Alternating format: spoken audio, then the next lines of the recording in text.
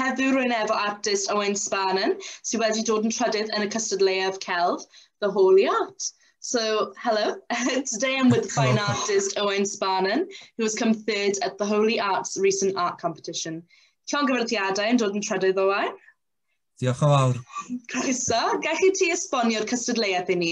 Pwy yw'r Holy Arts? So, congratulations on coming third. And please, could you explain the competition to us and who are the Holy Arts? Felly'r Holy Art yw oriel sydd wedi cael ei sefydlu yn Llundain. O'n i darganfod yr achlysur ar digwyddiad trwy'r cyfryngau cymdeithasol. O'n i dod ar draws nhw, a o'n i'n meddwl, wel, o'n i'n teimlo man a man i fi just trio am y gystadleuaeth, a o'n i'n meddwl bydde fe'n nais falle gallu hysbysebu'r gwaith mewn ffordd gwahanol, really, mewn ffordd rithwir. So the Holy Art is a art gallery which is based in London. I came across the competition through social media, and well, I was drawn to the idea of taking part in this event with the idea of just having the opportunity to exhibit virtually, which is something that I haven't really experienced before. Swnio'n fab. Gallai chi dweud yn bach amdano'r ddarn roedd chi wedi rhoi mewn i'r cystadleuaeth a be oedd wedi ysbrydoli'r darn? So that sounds fab. Please do tell us a little bit more about the piece that you entered into the competition and what inspired the artwork. Yep. Dyma'r oriel I hunan. Llai dangos I chi sut mae'n gweithio. Felly, o'n I penderfynu cystadlu achos o'n I moyn trio ynglyn â'r syniad o ysbysebu'n rithwir. O'n i'n meddwl bydde fe'n gyfle da. Ond mae'r gwaith sydd yn yr oriel I hunan yn ymateb i'r cyfyngiadau clo. A oedd e'n bwysig iawn o'n i'n teimlo I rhoi gwaith mewn oedd yn ymateb i'r cyfnod hon, gan bod yr oriel a'r arddangosfa rithwir yn ymwneud â Covid I hunan. Oedd e'n dim ond yn teimlo'n naturiol I fi. Ond mae'r gweithiau yn baentiadau a hefyd darn digidol, felly mae doi darn gen I sy'n baentiadau. So in the exhibition, I wanted to exhibit works that responded to COVID and the current situation. I felt it was only natural because the Holy Art itself and the purpose of this exhibition was to advertise artists who have been working during this period of time. So the works here, there are two paintings, which are the ones on the left and on the right. These were made in response to COVID and the whole idea of restriction.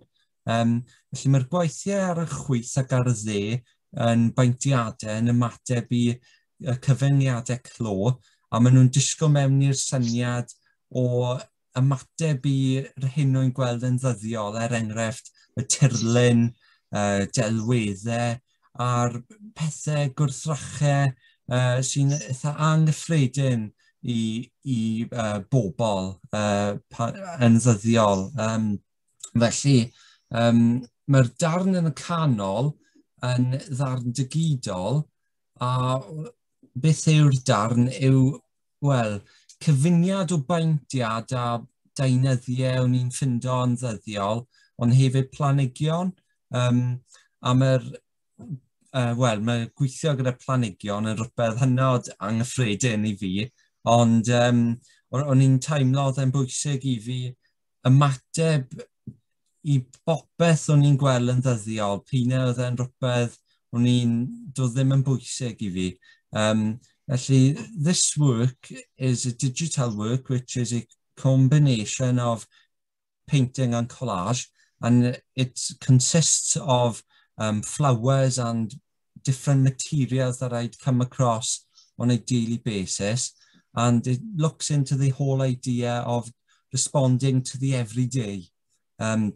And then the painting here on the left was made in response to the current situation with COVID. And similarly, it was responding to the everyday. And also digital or the internet then has played a huge role with my work. I think we're all having to work digitally today, and I felt it was only natural for me to respond to the whole idea of the digital. Felly mae'r gwaith mynd yn ymateb I y cyfyngiadau clo, a maen nhw hefyd yn ymateb i'r ffaith fy mod i'n dod ar draws technoleg yn ddyddiol. O'n i'n teimlo yn hanfodol I fi ymateb I dechnoleg I hunan, achos o'i hefyd yn gweithio gyda yr elfen o dechnoleg hefyd. Ond o'n i'n teimlo yn bwysig iawn I fi ymateb i'r pethau rwy'n gweld yn ddyddiol. Mae'n edrych yn ffab, maen nhw'n mor hyfryd. They look lovely. Diolch. Mae'n iawn. Sut mae'n teimlo I dod yn trydydd, a sut gallwch chi gweld eich gwaith datblygu o hyn? So how does it feel to come third in this competition?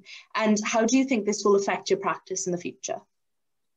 Mae'n anrydedd enfawr. Do'n I byth yn disgwyl, wel, dod yn drydydd, ond do'n I'm yn disgwyl cael fy nerbyn I dynod. Oedd y gystadleuaeth hon, wel, wedi cael ei sefydlu yn Llundain, ond oedd e'n agored i'r byd I gyd, a oedd e'n, wel, do'n I'm yn disgwyl o gwbl, ond mae'n golygu cymaint I fi fel artist a rhywun ifanc, a mae wedi ysgogi fi barhau I weithio gyda'r fy nghel fi, ond yn sicr mae'n golygu cymaint achos mae'n, wel, digwyddiad mor wahanol.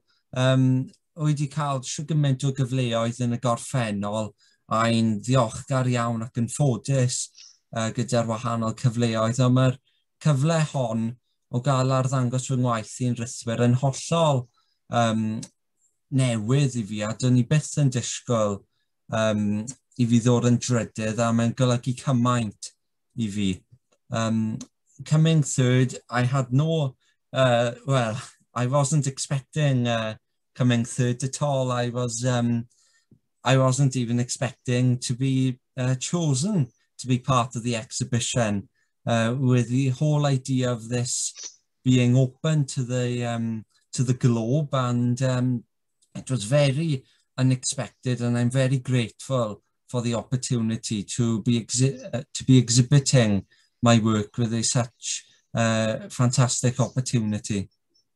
Well, llongyfarchiadau, congratulations, a diolch am eich amser. Thank you for your time. Diolch yn fawr iawn.